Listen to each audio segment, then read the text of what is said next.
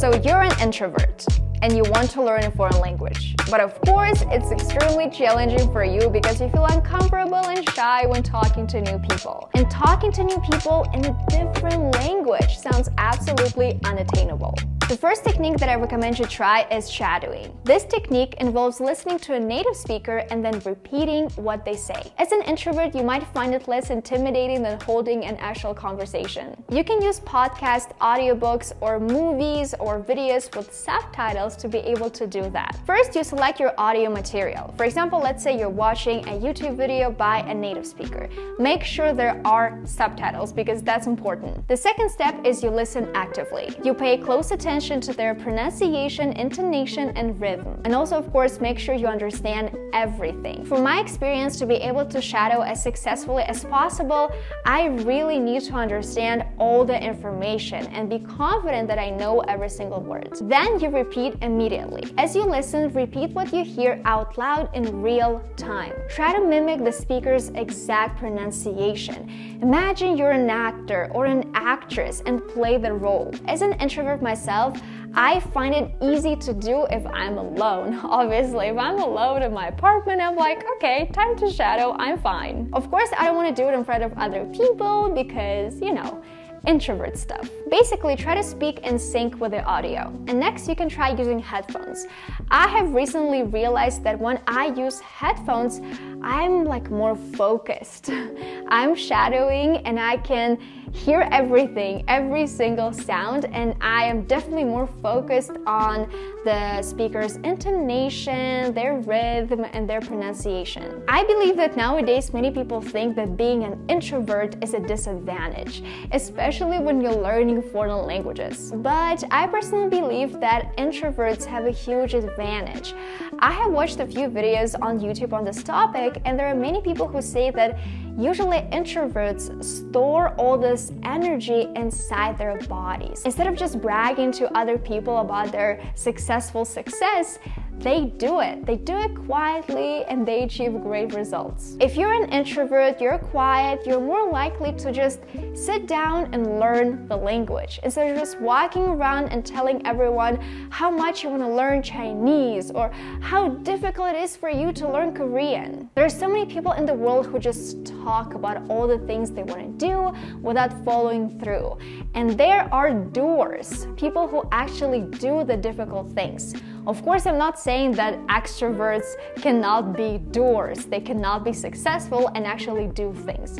No, that's not the point. The point is to share with you that being an introvert is not a disadvantage. You can definitely leverage your qualities and learn a foreign language this way. If you love listening to podcasts to improve your English, I highly recommend checking out my podcast, the Bridging Borders podcast. I think it's the first time when I'm actually talking about my podcast here on my YouTube channel, and I'm very excited for you to give it a listen. I host the podcast with Sam. He's a native English speaker from Great Britain. He has a beautiful British accent, and I think our conversations are very interesting. We talk about lots of different things, and our podcast is perfect if you're intermediate and higher, especially if you're advanced, or upper intermediate, if you want to get to this advanced level, if you want to listen to different accents. I'm a non-native speaker. I try to speak with the American accent, and Sam is a native speaker. So you will definitely hear the difference in our English, the way I speak and the way he does. That's how it all changed for me. There is a quote, I think it's by Dostoevsky, and I think he said, I could be wrong on both accounts here, that money is coined freedom. So if you want to check it out, the link will be down in the description. The next thing you can do is record yourself. When you record your voice while speaking the language, first of all, this lets you analyze your pronunciation and maybe even see your mistakes. And plus, you get to have this huge library of your progress, because oftentimes we feel like we're not making any progress.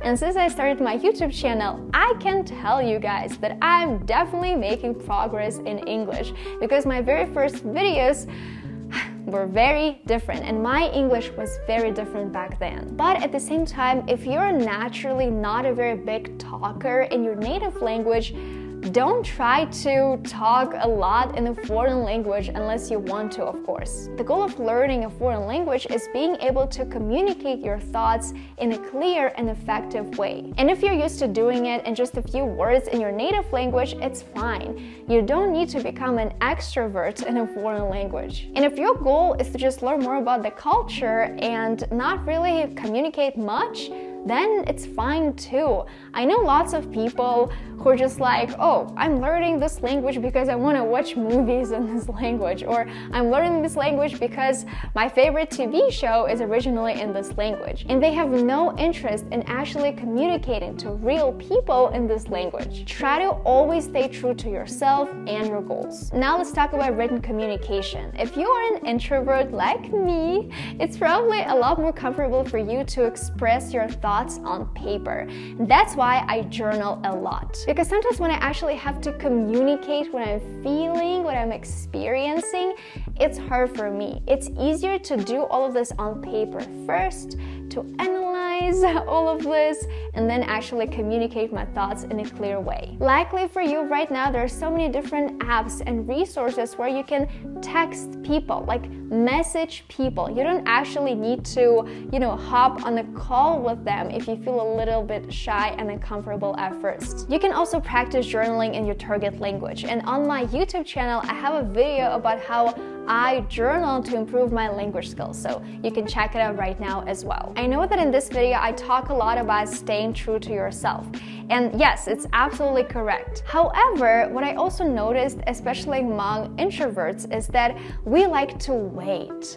We often say, oh, I'm not ready yet to speak. I like to wait, I want to wait, give me a year, and then I'm only gonna start speaking. Here it's important to remember that, are you using this as an excuse, or are you actually not comfortable yet to speak the language?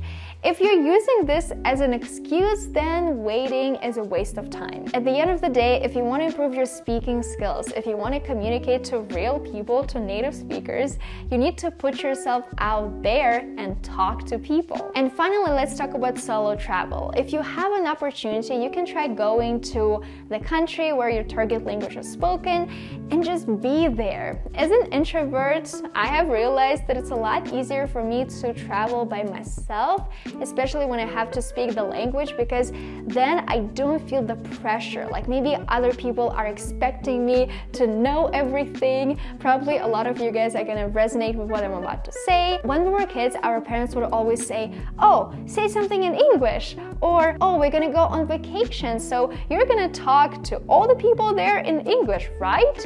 You're studying English in school. And as a kid, you're like, yes, but I'm only 10. Yes, I'm learning English in school, but all I can say is, my name is Veronika, that's it. When I moved to Mexico, originally, I really did not want to learn Spanish because I was so stressed out. I had other things going on. But then at one point, I realized that I have to. Like, if I want to live here, I have to speak the language. And that really motivated me to start. And it still does. Like, this idea of, oh, I'm a guest here. I'm not from this country and people are not supposed to speak English to me here. Most people here speak Spanish, and if I want to understand the culture of this country, I have to learn Spanish. That's it for this video. Remember, if you're an introvert, you can also learn the language and you can start speaking the language. It's possible, and I'm a great example of that. Don't forget to check out my podcast, The Bridge and Borders. The link will be down in the description and in the pinned comment. If you like this video, don't forget to give it a thumbs up and subscribe to my channel, and I'll see you in my next video.